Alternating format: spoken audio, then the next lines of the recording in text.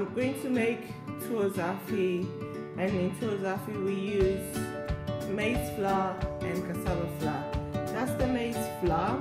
Here's 3 cups of maize flour sieved and 3 cups of cassava seed.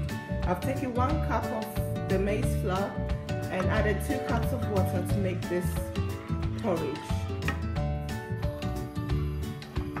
I'm cooking the maize and water mixture. I just want to cook a light porridge. So if it happens to thicken up, I'll just add maybe 1 more cup of water to it.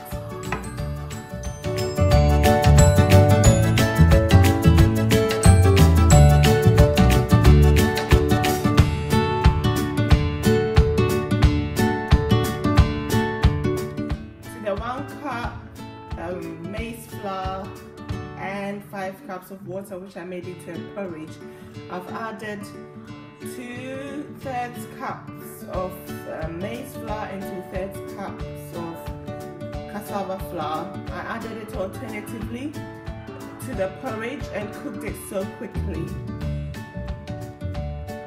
So as you alternate the maize flour and the corn flour, you have to mix into the porridge. You have to mix it very quickly so that you don't form a lumpy porridge. So quick mix, stirring it continuously will help it mix up nicely. And this is what I have now, and I've added 1/3 cup of water.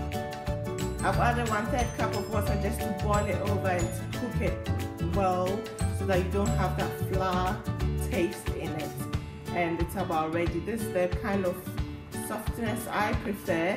If you want it a little bit softer, add a bit more water to cook it down, and then you mix it up and make it really nice and soft. And remember, you want it a little bit softer, to be cooked softer, 1 stage softer than what you actually prefer when it's cooled down, because when it cools down it gets a little bit harder. So always make it a little bit softer than you would like, so that when it cools down it will be the right consistency that you want.